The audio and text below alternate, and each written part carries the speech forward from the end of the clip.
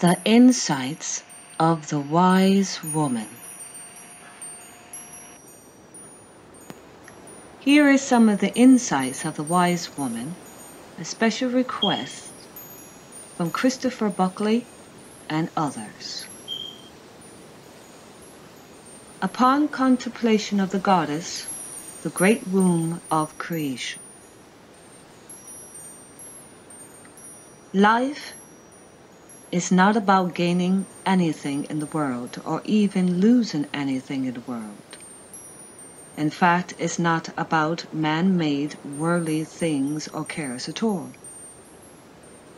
It is about being who you are and doing what you are and being the best of who you are.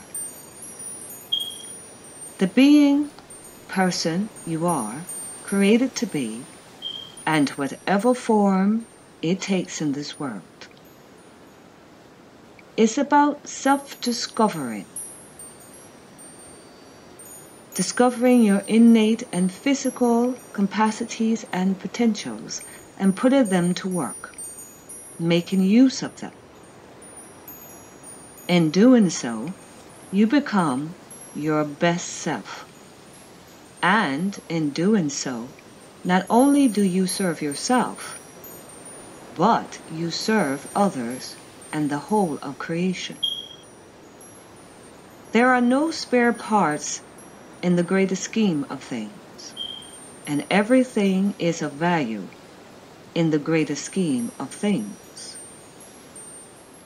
Just be yourself and do your part. That is all required of you. If you will just do that, it will be of great service. Accept who you are, embrace it, love it, value it, and put all of it to use. Develop your potentials, strengthen your gifts and talents. Take care of your vehicle, your body. It is your instrument of expression, the innate spiritual and physical part of you, and your abilities. What good is it for an innate master carpenter if he can't climb a ladder? What good is it for an innate magnificent dancer if she runs out of breath when climbing a flight of stairs? What good is it for an innate sportsman who spends all day playing video games? And what good is it for a great poet or storyteller who spend their time reading somebody else's books? The answer is not much good. Such persons will effectively become like barren trees. They manage to live a life, but yield no good fruit. Which means, not only do they not serve themselves, but they serve no one else either.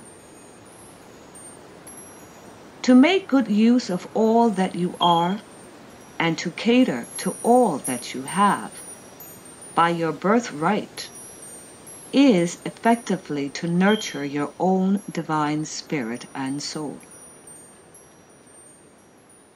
If one doesn't, like the barren tree, you become not fit for purpose, and no one desires to feel unfit for purpose. All abilities have purpose and serves. There are no accidents in creation, nor spare parts. And the Divine Mother's eyes, the great womb in which we all come from and abide, no being or ability is greater or more important than any other. She dispersed her loving, blessed life, nurturing potentials amongst us all. No one has all her infinite DNA gifts, but we all have some. And the wisdom of this is to ensure the oneness of all things. We are in this together, and we require each other for life in creation to continue. She loves us all, and we all are her children. So don't look around and say, "Who can I become?" Instead, look at yourself and say, "In what ways can I put to use what I know I have in abilities? And how can I make good use of it, that it will serve well?"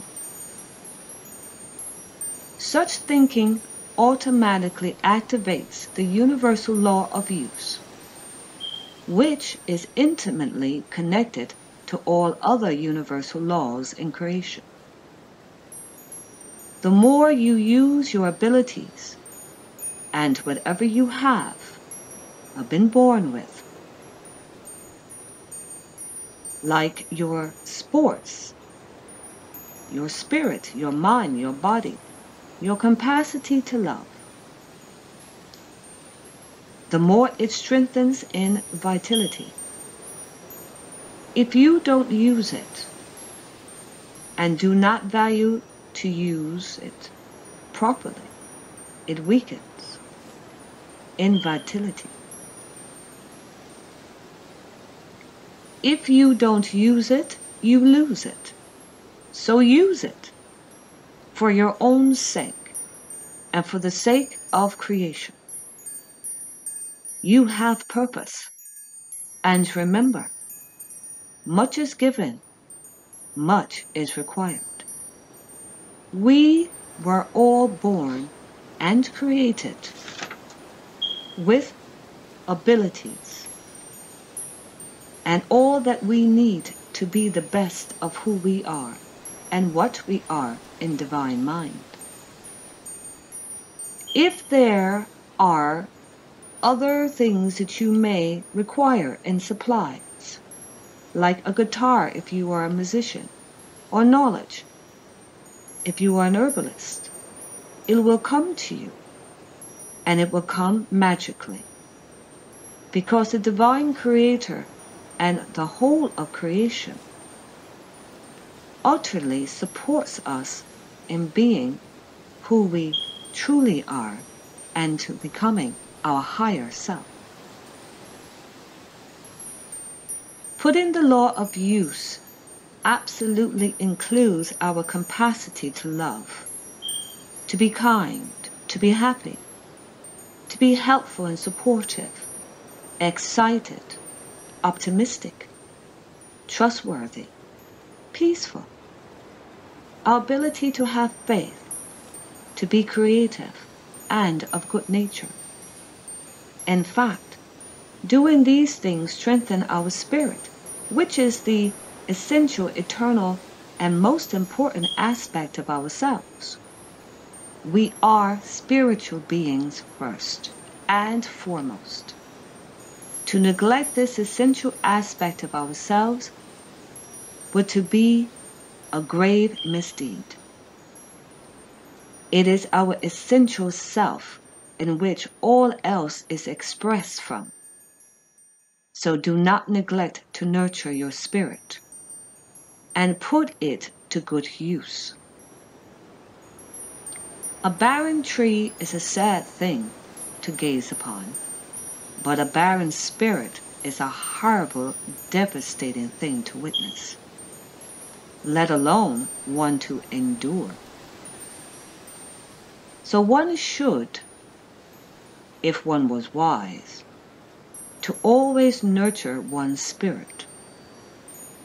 It is so vitally important to nurture oneself on feel-good things and to do it as a rule of life, because in reality of the greater scheme of things, it is the rule of life.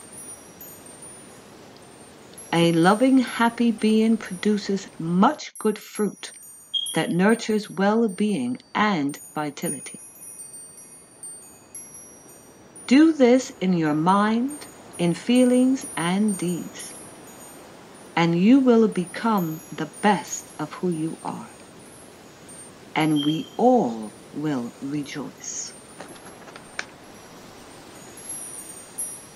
So life is about the wonderful adventure of self-discovery, finding out all the magnificent things that you can do, and do them.